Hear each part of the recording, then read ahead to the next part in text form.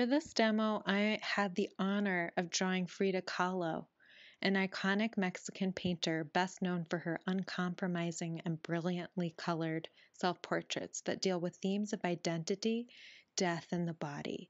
Before I begin the charcoal drawing, I would like to show you the basic measurements of the human face. Each of our faces are unique. However, there are commonalities in the general proportions of the face. In this diagram, I'm labeling A as the crown of the head, the very top. B is the eyes, C is the base of the nose, D is the mouth, and E is the bottom of the chin. I'm using the ruler to locate the center of her face as well. This will show me the alignment of her features and the angles of her face. For example, her head is slightly tilted, making that center line angled. Now I'm drawing cross-contour lines on Frida's face. These lines follow planes of form moving around and across objects as well as through them. They show us how Frida's face is curved and helps us to see where features fall along those lines. Take a look at how the lines move through her eyes and reach the edges of the mouth. Also notice how the eyes follow one curved line across the face, and the nose, mouth, and chin angles are all parallel. Taking a closer look at the letters, the eyes are halfway between the crown of the head and the base of the chin. The base of the nose is halfway between the eyes and the base of the chin. The mouth is a third of the distance between the base of the nose and the base of the chin. And the ear measures from the eye to the base of the nose. Begin by using line to create the shape of the face. Then draw your basic shapes starting from large general shapes and then moving on to smaller, more detailed shapes. As you are drawing the features, allow your pencil line to get darker in areas of shadow and lighter in areas of highlight. I use a mechanical pencil when I start mapping out my subjects so that I don't have to sharpen the pencil. I use a kneaded eraser because I like how it's more gentle on the paper, and I enjoy sculpting the eraser into small or larger shapes, depending on what I need to erase. As I map out the features on Frida's face, I see how each line and shape lead to the next part of the face. All of these shapes and lines are interconnected. As I'm becoming more confident in my line drawing, I'll start to further define and darken the line. I'm periodically using the technique called sighting to double check my measurements. I use my pencil or ruler to measure the space between her eyes in the original photograph. The space between her eyes is equal to one eye width. This is often the case with the human face. I can check the measurement on my drawing. I re-measure the drawn eye and see that the space between the eyes is also equal to one eye width. If it wasn't, then I would shift the drawn eye so I can better capture Frida's face. I can check measurements all over the face in this way. I can also use my ruler or pencil to draw imaginary vertical or horizontal lines across the face to see if, for example, the edge of the right nostril aligns with the left edge of the eye.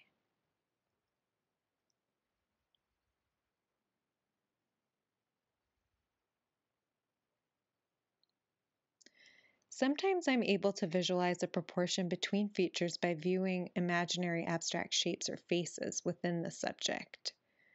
This helps me to check the accuracy of the distances between the shapes.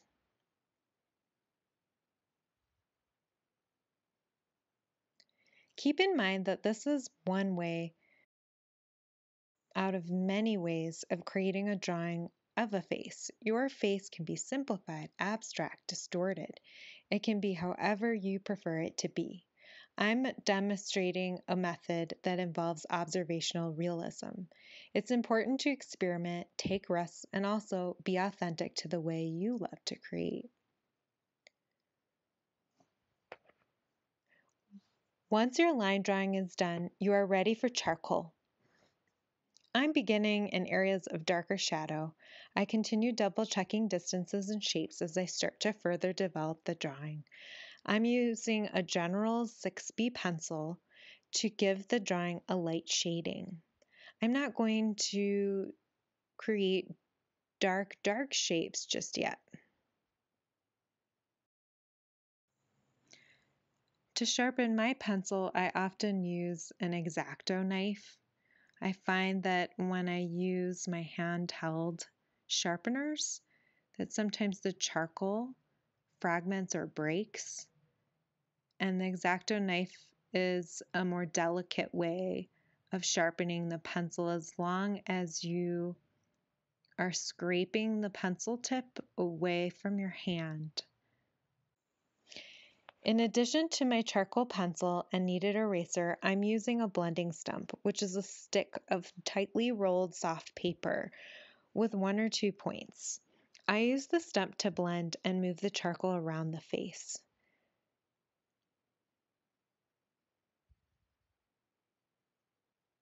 The stump allows me to blend with subtle gradations of value and to achieve a smooth texture.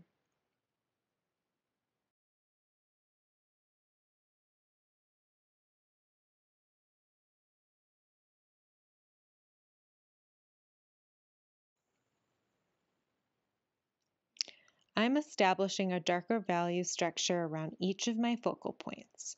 Focal points are where the eye is naturally drawn to. In this composition, they are the eyes, nose, and mouth. Once I establish the values around these features, then I'm ready to render them.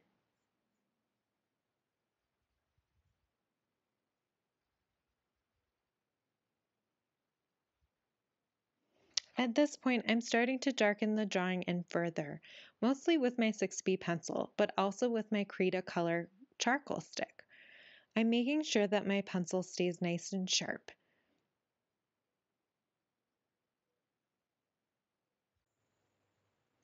The more you look at your resource image or subject matter, the more you'll be able to capture it. Every little change in value and detail creates the entire whole person. So it's important to just look at that image as much as possible so you can capture the subject that you're drawing. If there are too many dark spots in one spot of the face, it won't achieve its illusion. So I need to make sure that the darks are included all around the face, as well as all of the grays and highlights that make the portrait. I'd like to share a few quotes from Frida Kahlo. She states, "I am my own muse. I am the subject I know best, the subject I want to better."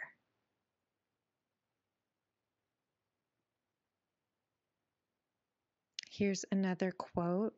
"I paint self-portraits because I am so often alone, because I am the person I know best. I am not sick, I am broken, but I am happy to be alive as long as I can paint."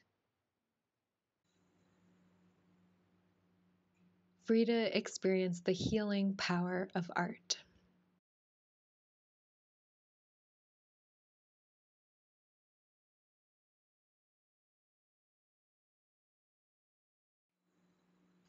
Drawing faces can be really challenging since in our lifetime we see thousands of faces, so we instinctively know when something is off.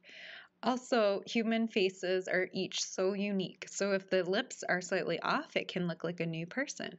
And sometimes the face will distort and look a little bit like our own image. These are the fascinating aspects that will come into play when you're drawing the human form.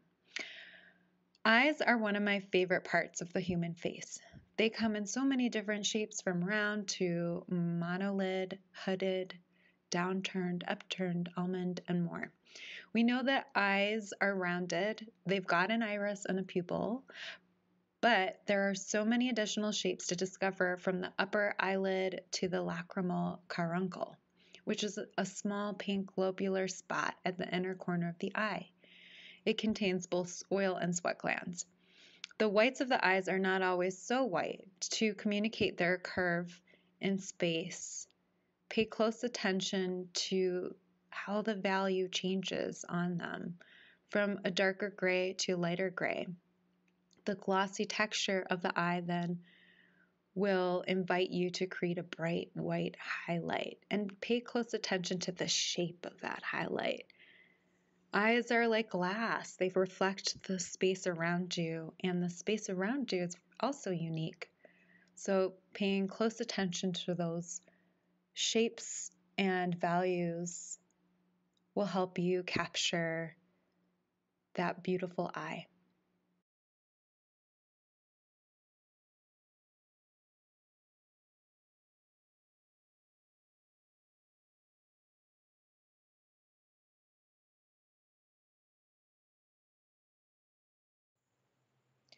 Frida and her husband Diego Rivera moved to San Francisco in November 1930, where Rivera was working on two separate mural commissions. Shortly after, Kahlo met Imogen and sat for Imogen in 1931. The session produced a handful of beautiful, striking portraits. In this particular image, Cunningham depicts Kahlo in a simple yet powerful close-up. Kahlo, known for her self-portraiture, was aware of how she wanted to be portrayed. She once said, "I knew a battlefield of suffering was in my eyes. From then on, I started looking directly at the lens, unflinching, unsmiling, determined to show I was a good fighter to the end." In addition, she effectively manipulated her self-image before the lens through her gaze, pose, and the carefully constructed symbolism of her clothing, jewelry, and hairstyle.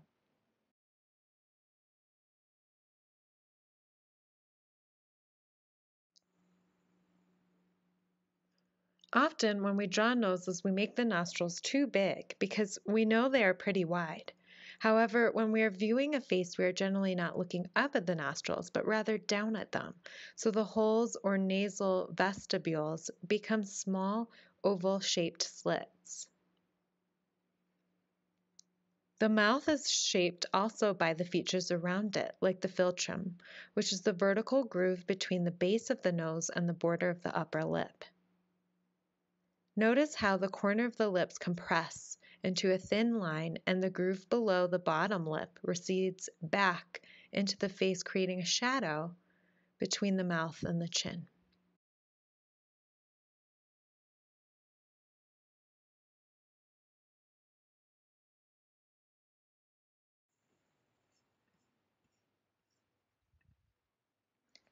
To be drawing Frida is a magical experience. She was prolific and exceptional in her ability to paint herself with so much skill and depth of emotion. She defined her unique voice with no apologies. She transcended her pain with incredible beauty. She was proud of her ancestry and who she was.